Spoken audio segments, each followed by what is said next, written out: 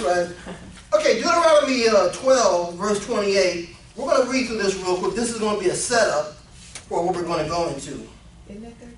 You said 12:28. Yeah, we're going to start off with Deuteronomy 12, 28. Okay, I thought you said 12. Okay. Deuteronomy 12. Now, this is very important because this is one of the key things that caused Israel to be chastised, and we're going to see is going to pop back up in the end time prophecy. Observe and hear all these words which I command thee, that I may go well with thee, so it may go well with thee, and with thy children after thee forever, when thou dost that which is good and right in the sight of the Lord thy God. When the Lord thy God shall cut off the nations from before thee, whether thou goest to possess them, and thou succeedest them and dwellest in their land. Take heed to thyself that thou be not snared by following them, after that they be destroyed from before thee, and thou inquire not after their gods, small case G gods, saying, how did these nations serve their gods? Even so will I do likewise. Now this is the only thing we're going to get from here. God is telling the children of Israel, when I conquer all these nations, okay, and I'm going to conquer these nations. He conquered all these nations. Don't be asking the people that are now under you, how did you serve your gods? Don't even ask them. Don't even have a conversation about Baal and Balaam and all these other gods, because it's going to lead them away from God. Now this is one of the reasons why this is so important. Now this is all part of the lesson. We can turn to Revelation 13 now, but I got to set this chapter up. Right now today, we have a movement called Interfaith Denominational Ministries and Interfaith Denominational Degrees, where basically you're not really a Christian, but you're kind of like involved in all the religions.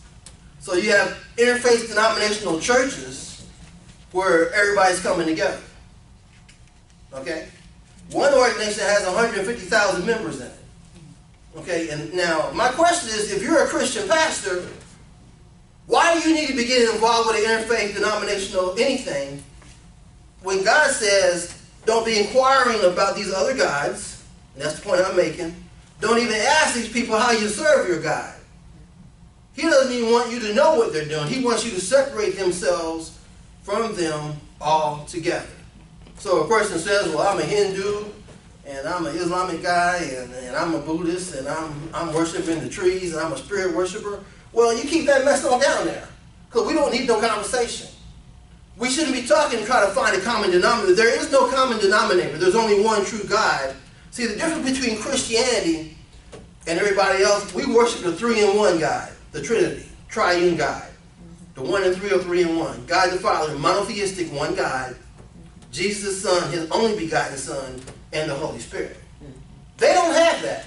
Nobody else on this planet has anything that remotely resembles what we have. You know, so you know, man can make this up. You look at everything else, it's either God, you can save yourself, but Christianity says you need a Savior. Everybody else says you can't really know God. We say you can know God. However, God is unknowable, but he reveals himself to us through Scripture. Okay? That's why I said you'll find me in the volume of the book. So you waste your time reading this other junk, you need to be reading the Bible. What verse of Deuteronomy did you quote from initially? It was 12? Deuteronomy 12, 28 through 30. Deuteronomy 12. And that's basically, I mean, if you read the whole chapter, it gets in more depth. But that verse was just, I went there to establish the fact that God does not want us being friends with the guy down the street and discussing theological options and go, hey, we believe that too. Next thing you know, that's your buddy, and you done merged something, and you done created some hybrid religion, which is happening right now. They're creating a hybrid religion. That's what it is. It's something other than Jesus, where everybody's sitting down together at the table holding hands and singing together, talking about we all worship the same God. No, we don't worship the same God. You know, the Christian God is not the same God as the Islam God. Okay, the Christian God is not the same God as the Hindu God, because they worship multiple gods. Hinduism, Buddhism, Eastern thought, multiple gods. The spiritualists, I don't know what they're doing. I have no idea what them people are doing.